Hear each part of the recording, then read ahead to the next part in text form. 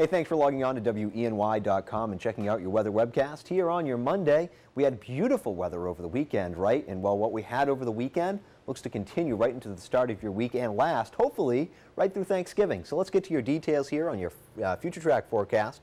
Lots of sunshine out there today. We started off very chilly once again and with a heavy frost out there too, but that'll melt away as temperatures this afternoon warm up pretty nicely. 4 o'clock, we'll be looking for temperatures to generally be in the lower 50s today, upper 40s in some of our typical cooler spots. Now, tonight we'll see those temperatures once again slip back to the low 20s, and after having a warm day, look for some more heavy frost for your Tuesday morning as well. Then we'll have lots of sunshine out there again on Tuesday. Highs on Tuesday very similar to today in the low 50s. We'll do low 50s again on Wednesday too. We'll start to see some more high cloudiness drift in from the west though. There's a weak upper level system that'll pass by and give us a few clouds, but really that's about it.